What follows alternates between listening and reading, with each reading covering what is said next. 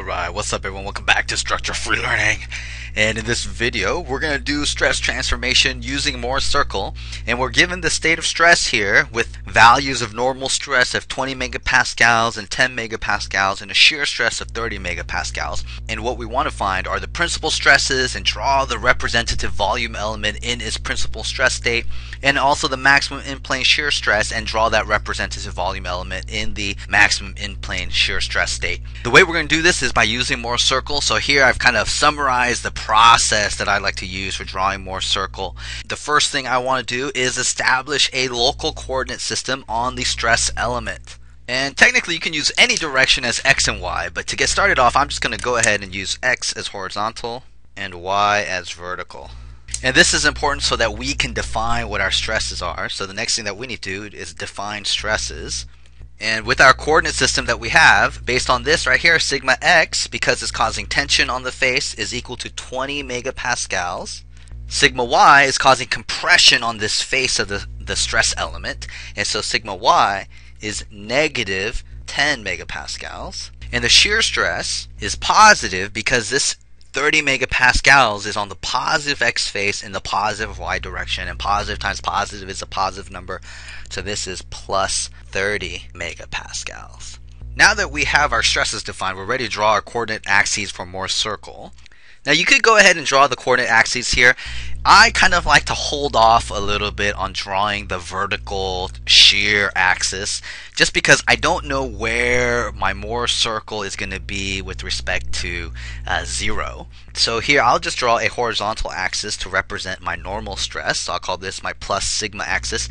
And just know my plus tau, or my vertical axis, will go somewhere along this length. But before I do that, I want to determine the center of Mohr's circle and the first point on the outer radius. The center is just at sigma average comma 0, and sigma average is equal to sigma x plus sigma y divided by 2, which in this case would be 20 plus negative 10 divided by 2, and that is 5 megapascals. And that means my center is located at 5 comma 0 megapascals.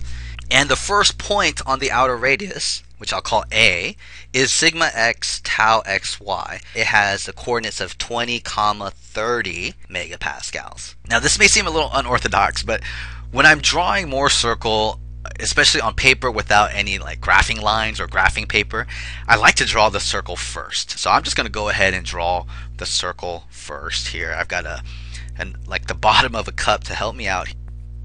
Alright, I can live with that circle. And the first point of my circle, the center, is here, and it has a coordinate of 5 comma 0. You might recall that I like to draw my positive tau axis is going to be downwards, but I don't know where this 0 is yet, or where it crosses this plus the sigma axis. I do know that the first point of my outer radius is 20 comma 30, and so that point is going to be, let's see, right around, let's say, here. I still haven't drawn my plus tau axis in, but the next thing I want to do is actually calculate the radius. This will give me much more information on where I need to draw that vertical axis, especially in the case where I don't have graphing paper available to me. And the radius is just, by Pythagorean theorem, is this distance and this distance. Square root of some squares of those distances. A was 20, 30, which would make this distance right here, this would be a 15, and this would be 30. So the radius is equal to 33.54 MPa. So my 0 is somewhere probably around here. And that is what Mohr's circle looks like. And this point A is important because this point A represents the state of stress when it looks like this. And more importantly, it means when theta is equal to 0 degrees. This defines the reference for any rotations that I need to do.